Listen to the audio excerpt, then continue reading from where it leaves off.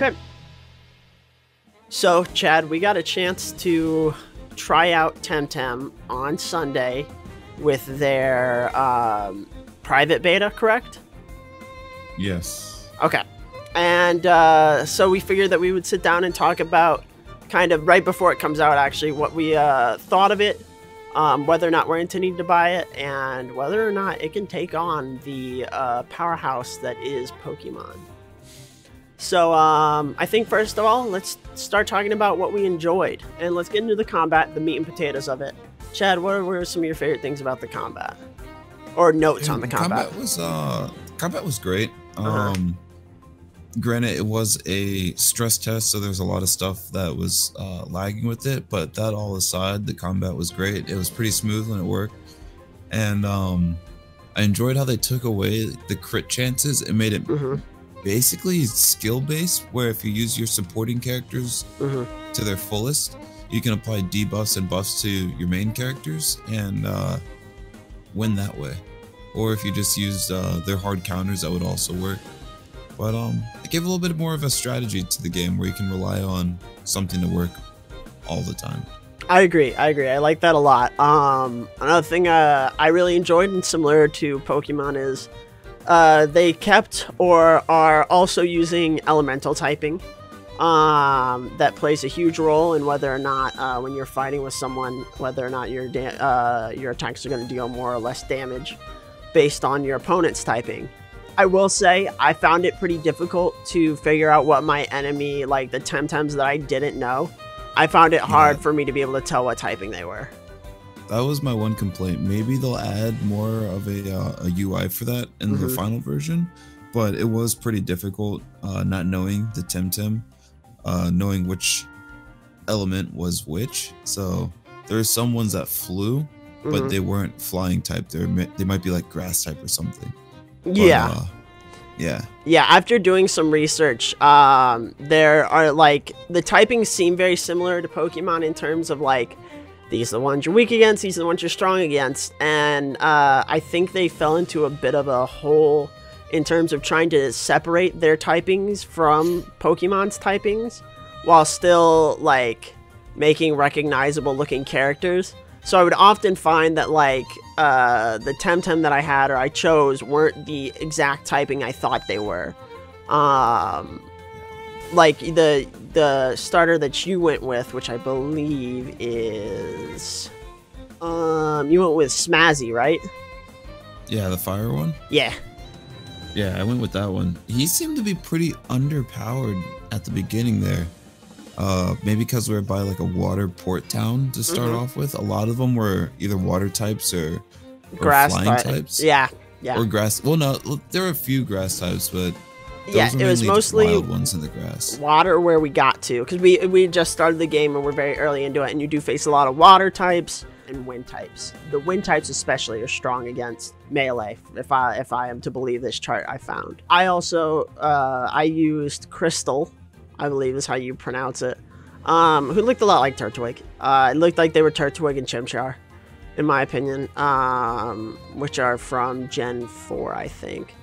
But my favorite gen. Also one of my favorites. But I will say they were super cute. They were different enough that I wasn't bothered by it. And then the final typing you got was weird.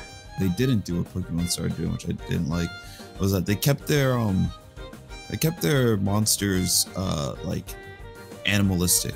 Yes. And I enjoyed that a lot because then they felt like pets and companions, where Pokemon started making theirs more humanoid, which just kind of felt a little off. Man, it's the Sword and Shield starters. Let's not let's not bring up those nightmares. I hope they stick with the more animalistic monsters. Feeling like they're animals out in the world. I agree with you there. Let's get into a big function of it that is really different from Pokemon in terms of, you know, the battles are you're just putting one of your Temtems against another Temtem. They fight it out. But in this case, every battle you do is essentially a double battle. You always throw out two Temtem versus someone else's two Temtem unless they only have one, in which case you're going to end up clapping them. And at first I found the mechanic kind of weird. It was like every single time you're fighting two different Temtem, even when you run into them in the wild, But I started getting chances where I just get one wild Temtem. I'm assuming they had that for co-op play. Yeah, we only got to do co-op play for like a few minutes, but when we were able to get in, did we even get in a battle in co-op play? The servers were on such a strain that when we got into a battle, we ended up just sitting there in a loading screen forever, and we just ended up leaving. Based on our single player experience, I feel like the co-op battle play is gonna be pretty good. Yes, so I did some reading. All the story and catching Temtems and challenging dojo leaders instead of gym leaders in each city, you can do all with another player. And so rather than throwing out 2 of your Temtem in a fight, you each throw out 1. And the reason I like this, I like MMOs where you fill a niche on a team. Or like fulfill a purpose, like it matters how you play and what you play with. And what I was doing when I was reading, and also something they really hammer home in their dialogue, is it matters what 2 Temtem fight together. Yes. If you're playing a fire and a water type, they're not going to succeed because Temtem, their most powerful abilities are what are essentially called, from what we've seen so far, are what are called synergy abilities, which means they gain a bonus if the Temtem next to them is of a certain typing or something like that. See, I didn't use that mechanic any. I did not know about that, but that makes sense. That makes sense a lot. Yeah, I talked with one character and saw that dialogue, and my crystal had a move that was like Crystal Dust Rain or something like that. And at first I didn't realize it. I keep seeing this like interaction where he would like absorb power from the Temtem next to it, and then it would deal more damage. So I think it really matters who you coordinate playing with. It also makes a lot of the abilities that get overlooked, especially like when we were younger. You know, you never took Screech, or you never took Agility or anything like that buffs your stats. You know, it was take the most brute force abilities. You only got 4 to work with. I learned that the hard way, where there was one where the one Temtem was basically just a support character and was buffing the other one, and the other one just one-shotted me twice after all the buffs. Yep. And that's like, I like that. I like having essentially a support Temtem matter. Another thing I like about the combat is all of the effects, like the poison and whatnot, and sleep, are not like randomly like, you don't essentially roll a die and see when you wake up or when you're not poisoned anymore. They all have a timer.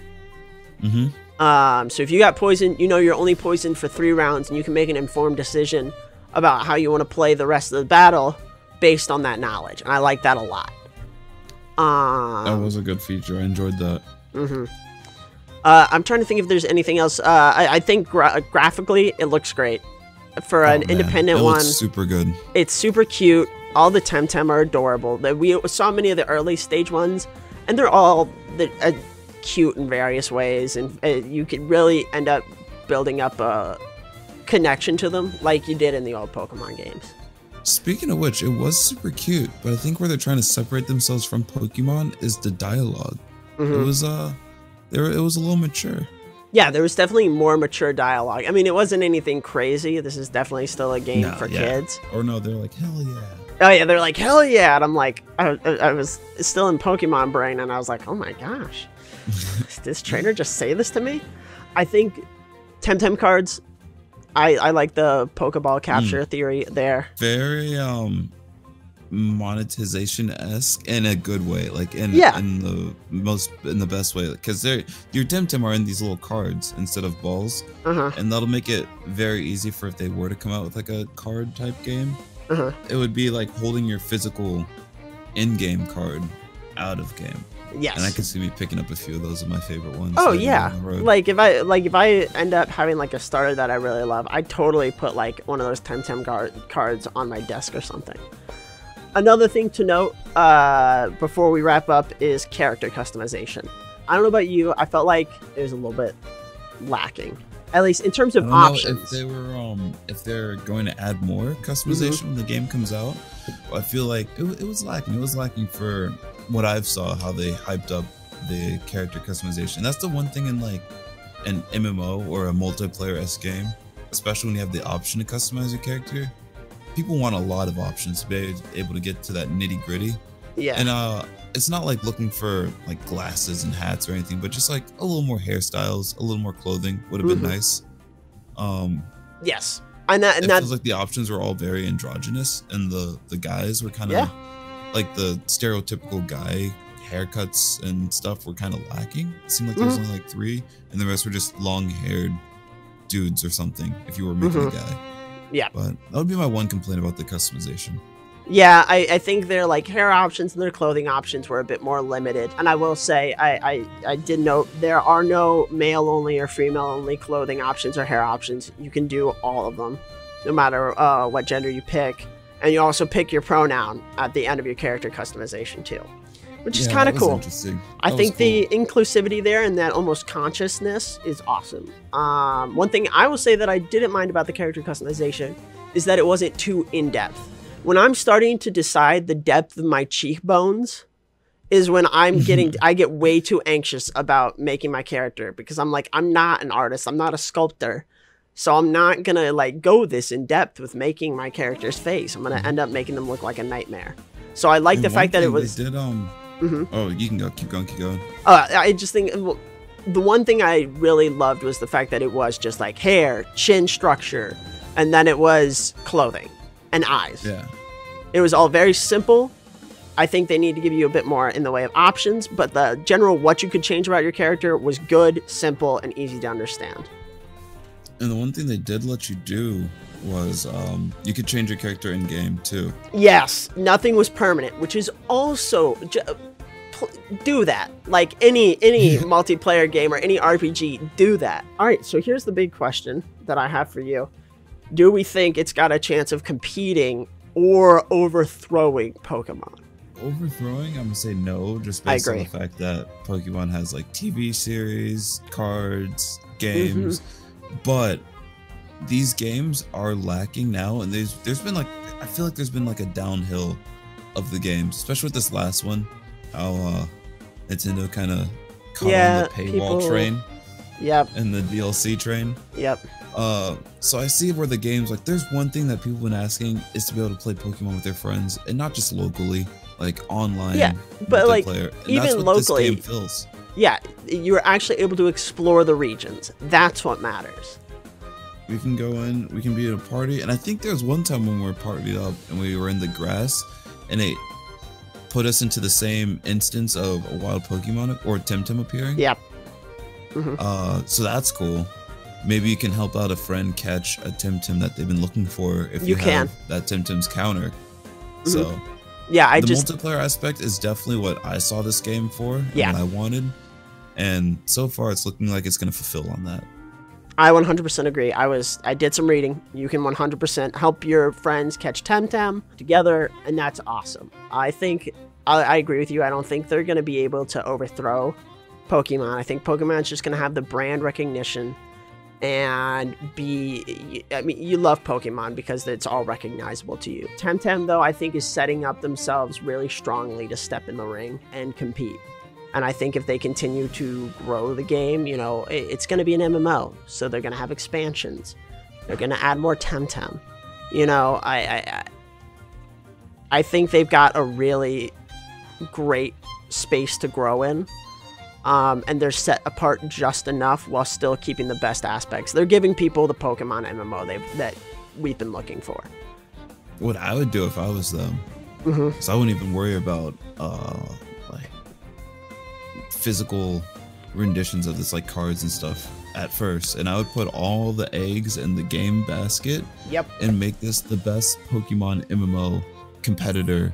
Like, this is what everyone wanted or asked for. Just deliver all that now, and they'll have a solid, strong following. I would agree with you there. Chad, are you gonna buy this game when it comes out here? Oh my god, yes. It's coming out tomorrow. Yep. Maybe today, as this video's been uploaded. Yeah, we'll see what I can edit it by. We'll see what happens. But 100%, I'm gonna get it.